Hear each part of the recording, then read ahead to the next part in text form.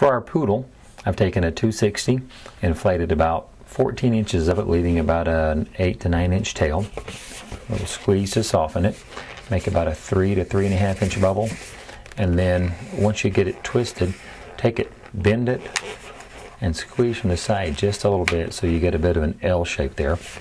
That will make it easier in a moment. Now we're going to make his head, make about a 1 inch bubble. Another bubble just maybe slightly smaller.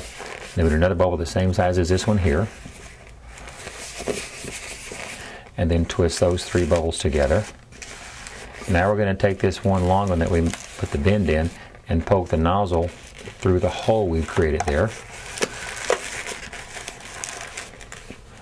Push it most of the way through, not quite, well, not quite all the way, or you'll get that effect. There we go.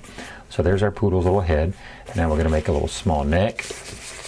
And for his legs, he's actually going to have feet, so make a little small, about a 3/4 inch bubble.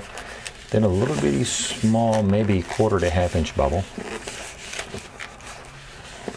Another bubble about the same size, so you get 2 little small ones. Then we need another bubble the same size as this one here. And then twist all 4 of those bubbles together. And that makes his little front legs. Now we'll make a little body.